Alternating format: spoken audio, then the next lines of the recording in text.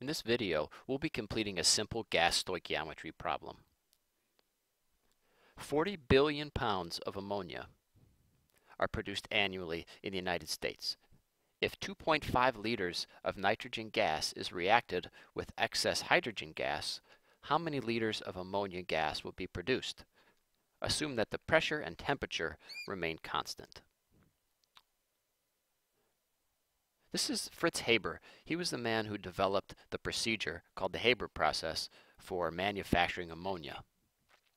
Ammonia manufacturing is extremely important to us. 40 billion pounds are produced each year. And its principal use, of course, is fertilizer. So the reaction is nitrogen gas plus hydrogen gas makes ammonia gas. Now, in order to carry out stoichiometry, we know that the coefficients are very important. In fact, the coefficients tell us the relationship between reactants and products. So be sure that you balance your reaction.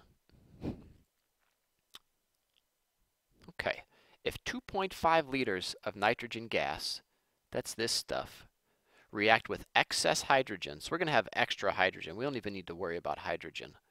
How many liters of ammonia can be produced?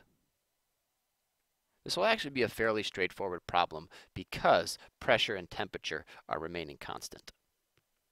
If temperature and pressure are constant, then the law of combining volumes tells us the ratio of volumes will be constant. Sounds confusing, but let's look at an example. You already know at STP that 1 mole occupies 22.4 liters of space. Now, if we don't change the temperature and pressure, it stands to reason that 2 moles would take up exactly twice as much volume, right? That makes sense. So if we're not changing the temperature and pressure, what we can do is just kind of treat these coefficients almost as if they're volumes in a way, so to speak.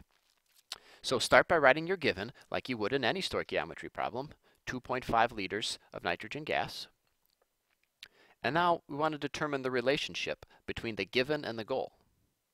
In this case, our given is nitrogen, and our goal is ammonia. So the relationship is 2 to 1. So we have nitrogen in the numerator. So here we need 1 mole of nitrogen in the denominator. And 1 mole of nitrogen gas will react to make 2 moles of ammonia. That's in fact what this tells us. 1 mole of nitrogen reacts to make 2 moles of ammonia. That's what these coefficients mean. And because the temperatures and pressures stay the same, this is all there is to this calculation. So our answer is simply 5 liters of ammonia.